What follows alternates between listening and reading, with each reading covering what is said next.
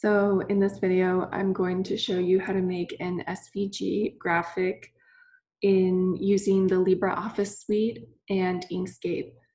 So right now I have some LibreOffice programs up right now. This is Calc, which is comparable to the Excel spreadsheet in Microsoft. I also have Impress, which is the PowerPoint slide version. And I have Writer, which is a Word document program. I also have Inkscape already uploaded.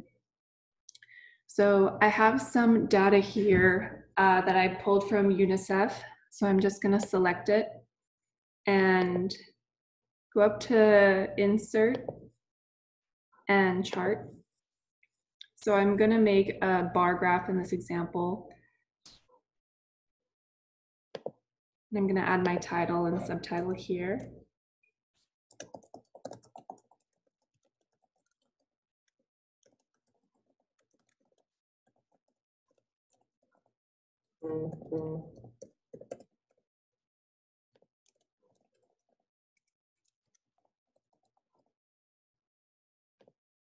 Okay.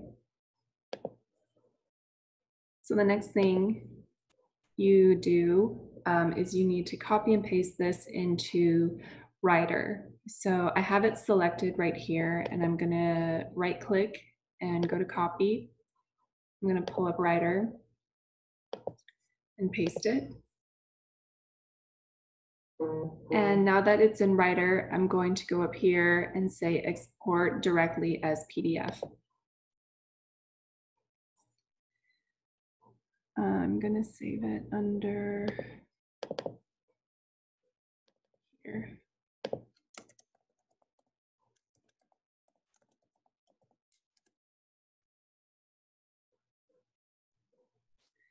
So now it is saved as a PDF. I'm going to go ahead and close that. And I'm going to pull up Inkscape now. Come on.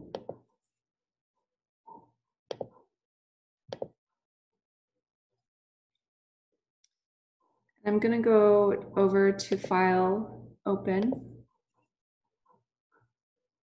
And I'm going to pull open the PDF file that I just created.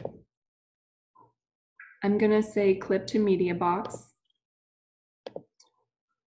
And I'm going to leave it internal import.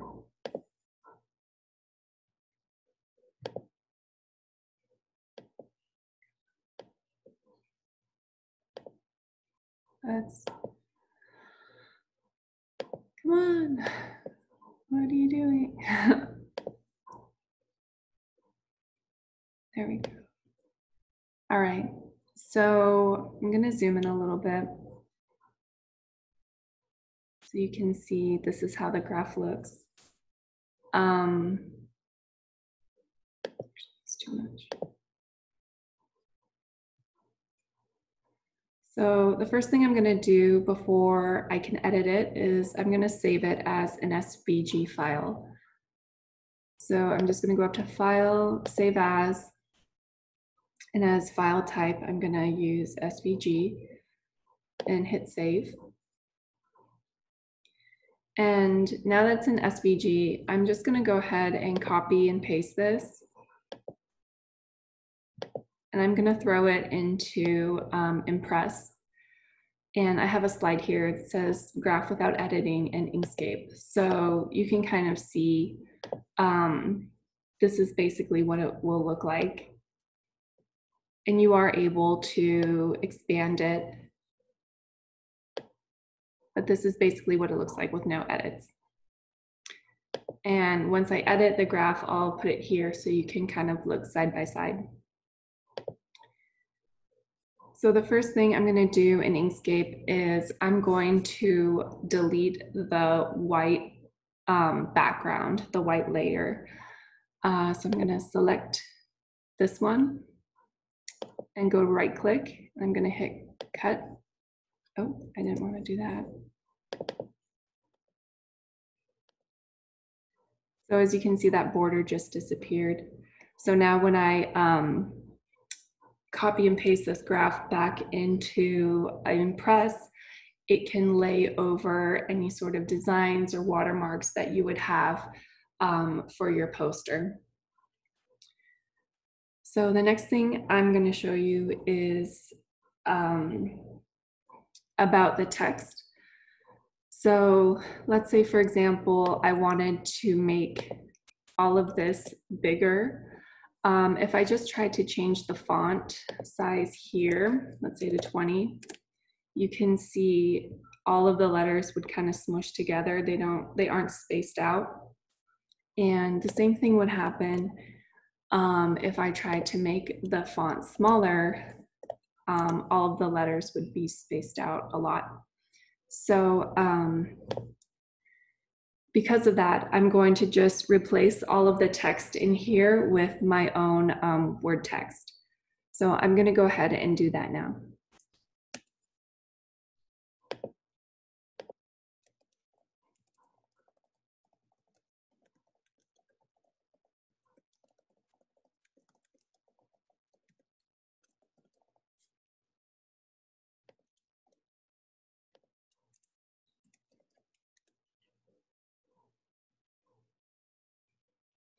And if ever I want to move something, I just go back to the cursor at the top and I can select and drag.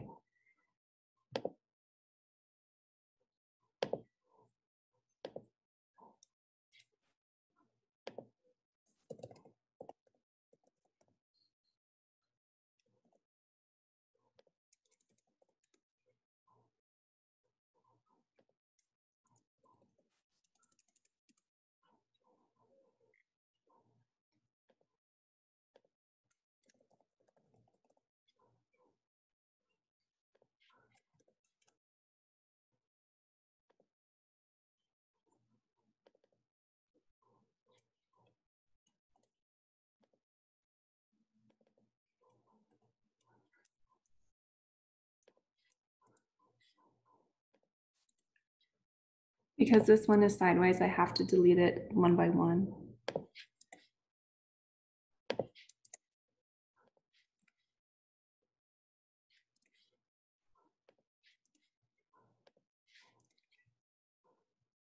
I'm going to go ahead and pause the recording now just because this is a little tedious, and I'll turn it back on once I replace all of the existing text with my own text. All right, so I've replaced all of my text. There was a few things I wanted to show you. So in order to change the font, you can just select your word text and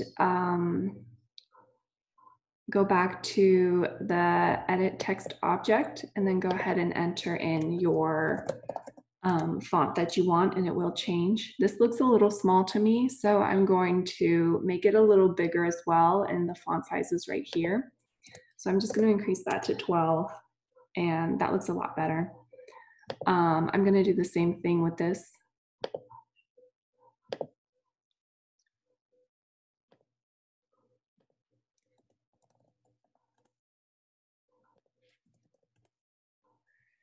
And for these ones, I'm just going to go ahead and select them. And I'm going to hold down the Shift key and select this as well, and just hit delete. And that, I think they're all replaced. Okay, good. So the next thing I wanted to show you is how to rotate text objects. So for example, previously the word percentage was on the side right here. So I'm just going to go ahead and select it. I'm going to go up to Object and then Transform. They do have a quick option here, rotate, I believe it would be counterclockwise 90 degrees. And you can also do this in Transform under Rotate and just say 90 degrees and hit Apply. And it's right here. Again, I do think this text is a little small, so I'm going to go ahead and make it bigger. There, that's better. And now I'm just going to move it up. And I'm going to move these text objects. Oh, just kidding.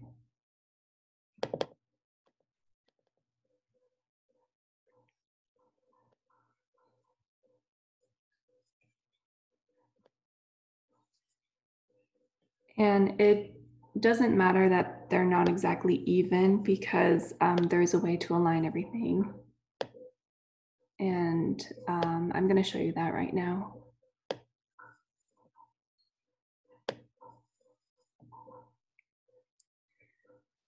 So we're still under transform. We have the transform sidebar open.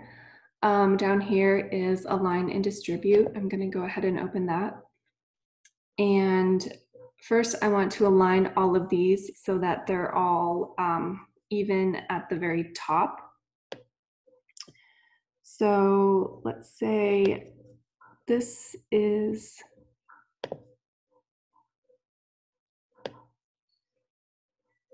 where I want my label to be.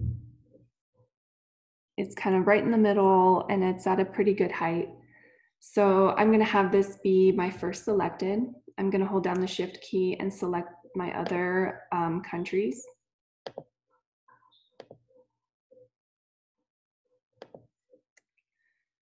And under align, I have first selected as my option. And I'm going to select this one, align top edges. So when I click that, you can see, wait, it didn't do it. There we go. So everything is level now to the very top edge. I do think these are a little small. I'm going to go ahead and make the font size bigger for these as well. Let's see. Okay, that's better. And now I'm going to change the alignment so that they're all, or I'm sorry, the distribution so that they're all sort of spaced out evenly. I'm going to select this one, distribute centers equidistantly horizontally. Oh, they weren't selected.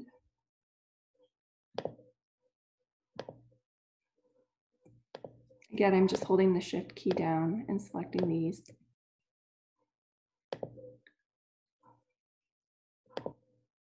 And so now it looks like it's spaced out equally.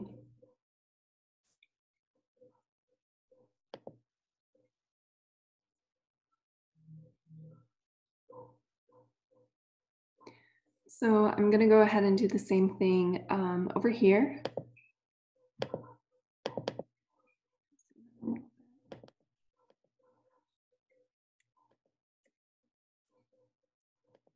I think I want to bring this one up a little bit more.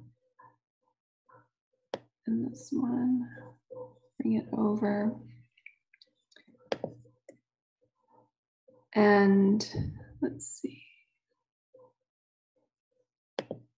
Nope, not that one.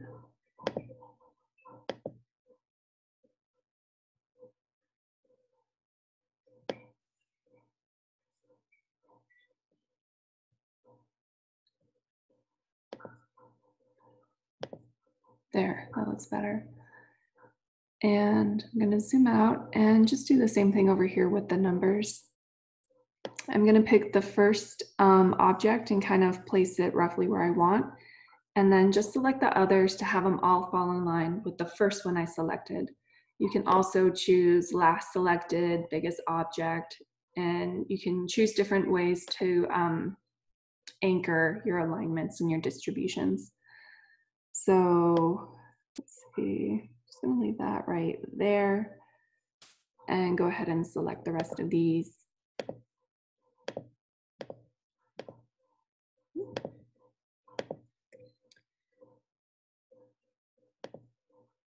And then they all sort of fall in line.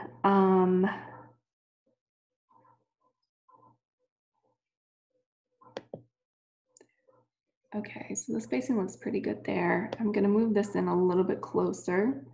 And I want this word to be center with this line here. So I'm gonna go ahead and select this line.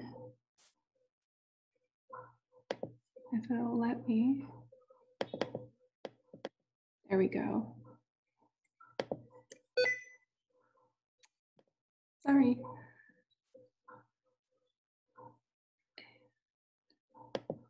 Perfect. So now it's aligned with the horizontal axis. I'm going to do the same with the title.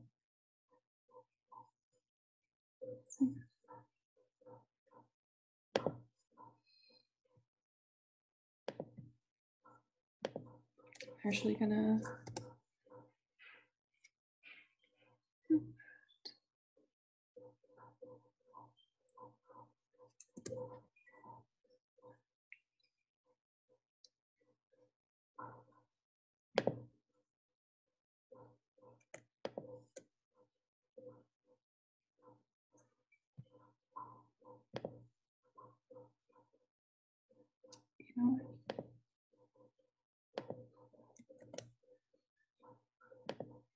There.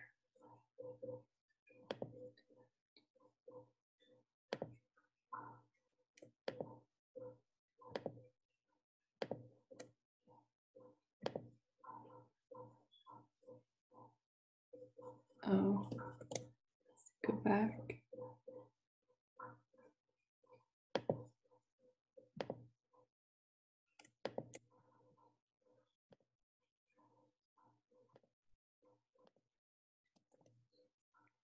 There we go.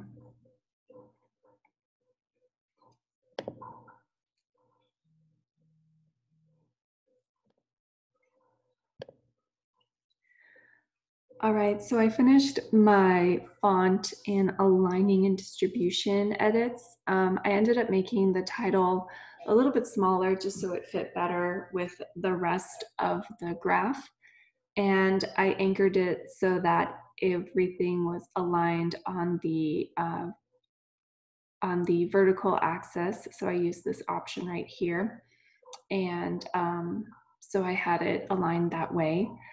The next thing I wanted to show you was how to change the colors of the bars.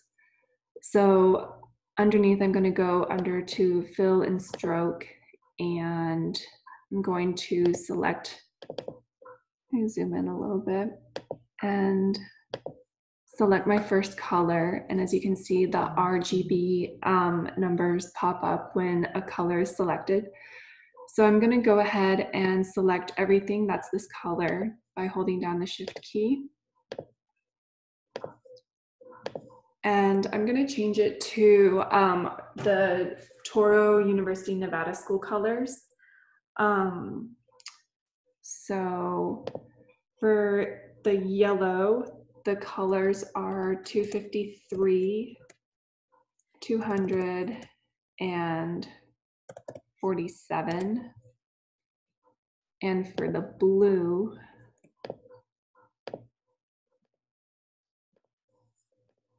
they are 0, 81, and 114.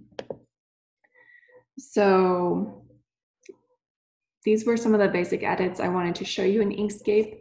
Right now, I'm going to just copy this and put it in my Impress.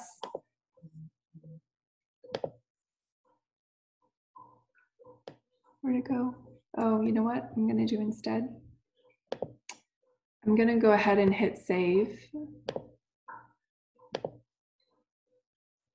And I'm going to go back to Impress and select Insert Image. And here's my image right here. It's still the SVG format. So it's right here.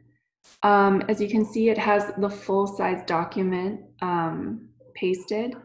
I'm going to crop that just by right-clicking on one of the squares and going up to crop right here.